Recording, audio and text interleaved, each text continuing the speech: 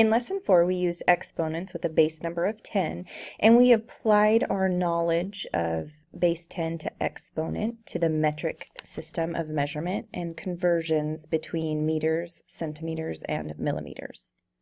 So the conjectures that we talked about today are when converting from meters to centimeters, you're going to multiply the meters by 10 to the second power.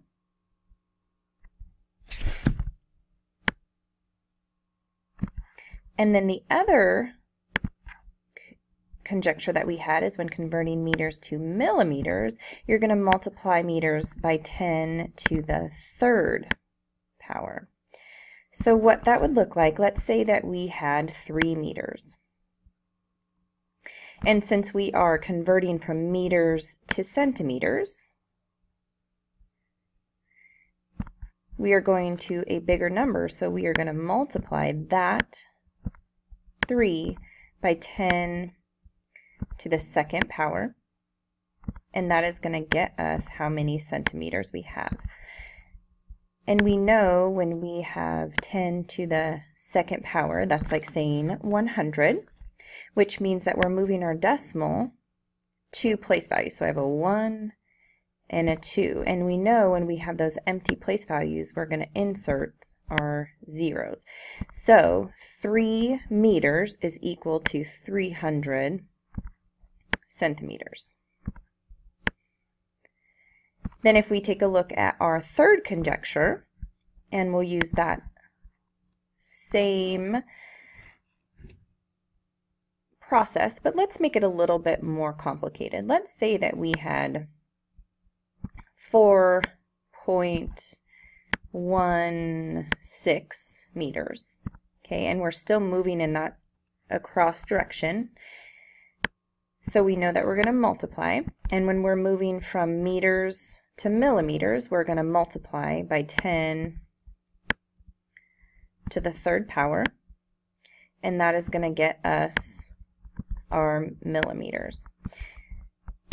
So when I know that I have 10 to the third power, that's telling me that I'm moving my decimal 3 times. And because I'm multiplying, I'm going to be moving it to the right. So I go 1, 2, 3, and here's my final decimal. And I have this empty space, empty place value space, and so I'm going to put a 0. So 4.16 meters is going to be equal to 4,160 millimeters. Now we want to think about, instead of going the direction from meters to centimeters to millimeters, we're going to go in the opposite direction from either centimeters to meters or millimeters to meters. And the conjectures that we came up with are when you move from centimeters to meters, you're going to divide the centimeters by 10 to the second power.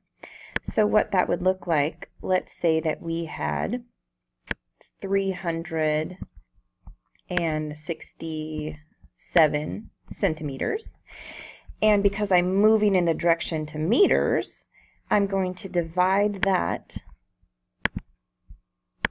by 10 to the second power, or I'm going to be dividing by 100, which is another way to rename 10 to the second power. And so I know that since I'm dividing, my other conjecture tells me that I'm moving my decimal to the left, and I'm going to be moving it 2 place values because my exponent is 2. So if my decimal starts here at the end of my number, I'm going to move it 2, 1, 2 place values. So my new decimal's here, which gives me an answer of 3.67 meters. Now let's take a look at our other conjecture. When converting millimeters to meters, so you're starting over here and you're going up to meters, you're going to divide the millimeters by 10 to the third power. So what that would look like, let's say I had 5,156 millimeters, and I want to know how many meters that is. I'm going to take that number and I'm going to divide it by 10 to the third power. So I'm going to do it down here so I have some room. So 5,156 millimeters, and I'm dividing it by 10 to the third power, which is also equal to 1,000 if I were to rename it. And that's going to get me how many meters?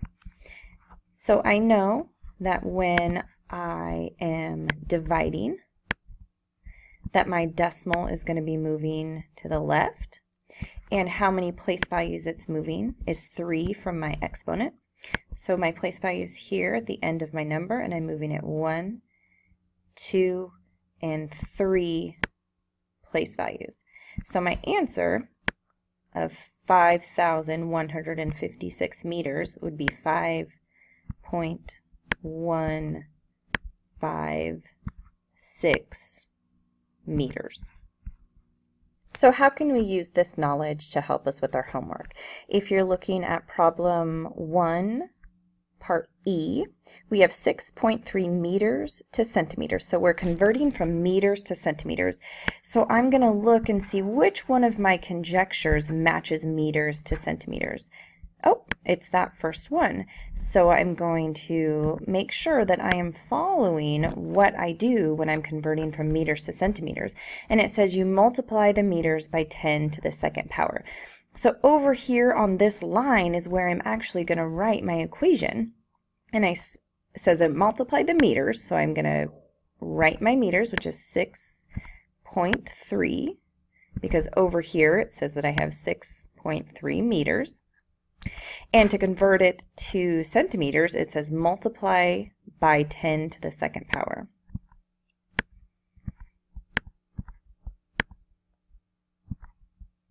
And that is going to give me my centimeters. So just like we did on the chart above, you're going to ask yourself, okay, I'm multiplying, which means my decimal is going to move to the right. And it's going to move to the right 2 place values from our exponent. So I'm going to go 1 place value, 2 place value. And I have this extra spot here that already has a 0 in it. So my answer would be 630 centimeters. So over here in the middle, your meters would be 6.3 from the problem. And your answer would be 630 centimeters. So I would suggest you always look here and match it up to which conjecture will you be using to solve that problem. And then I would go from that to writing my equation to solve, and then I would fill in the middle part with my answer.